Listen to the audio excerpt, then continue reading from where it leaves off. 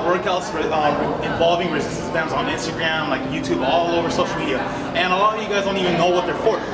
You know, there's a lot of benefits for using resistance bands. Well, obviously, some of them are like to do workouts like hip abduction workouts or like donkey kicks.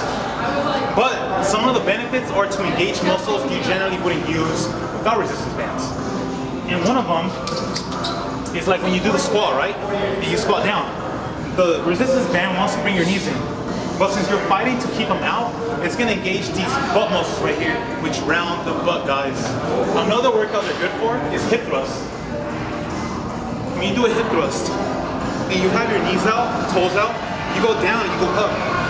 The band wants to bring them in, but since you keep them out, it's going to engage these muscles as well as the maximus. So it's going to engage all the butt muscles with this workout since you're using the band. And those are just some of the benefits of resistance bands. Obviously, there's so many other workouts you could do with them, like